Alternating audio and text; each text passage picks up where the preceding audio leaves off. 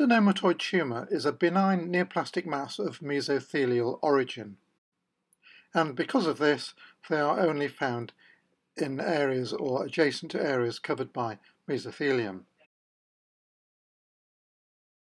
The two most common sites for adenomatoid tumours to occur are the paratesticular structures and the female genital tract. Other sites include peritoneum, adrenal glands, pancreas, and more rarely heart and pleura. In the paratesticular structures, adenomatoid tumours frequently occur in the epididymis and spermatic cord. They may also arise from the tunica vaginalis and tunica albuginea. In the female genital tract, common sites for adenomatoid tumours to occur include the fallopian tube. This is the commonest tumour arising in the fallopian tube. Grossly, they are well circumscribed with a grey or white cut surface and are usually 2 centimetres or less in diameter.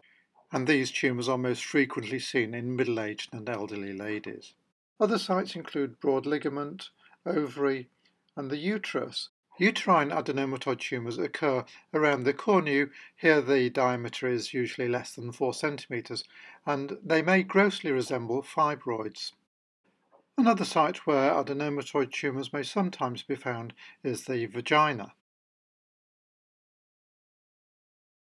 This is a low-power view of an adenomatoid tumour of the fallopian tube. You can see the lumen of the fallopian tube on the left-hand side of the picture.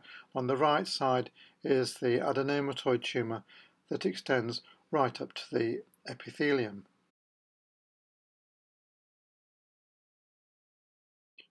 A high-power view reveals gland-like structures lined by very attenuated epithelium.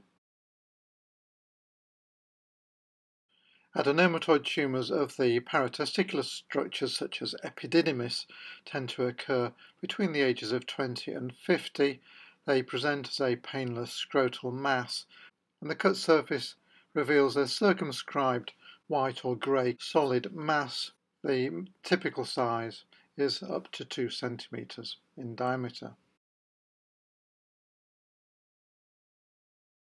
Histologically, adenomatoid tumours have a variety of patterns. They include anastomosing gland-like spaces, angiomatoid patterns, solid patterns, cystic areas, papillary patterns. The cells are eosinophilic and they may be cuboidal or flattened.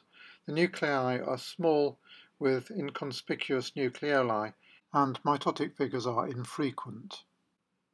Because of the variation in pattern types, adenomatoid tumours can sometimes be a challenge to diagnose. This is a paratesticular adenomatoid tumour. On the left-hand side you can see seminiferous tubules containing sperm. As we move to the right, you can see the cleft-like spaces of the adenomatoid tumour. On a higher power, the anastomosing pattern of the gland-like spaces becomes evident.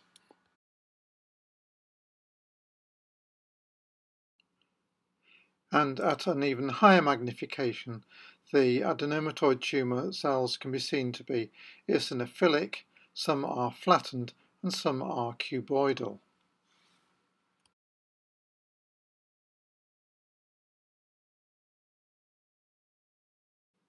The immunoprofile of adenomatoid tumour cells is the same as that of mesothelial cells. So the positive stains are cytokeratins, vimentin, carotinin and WT1.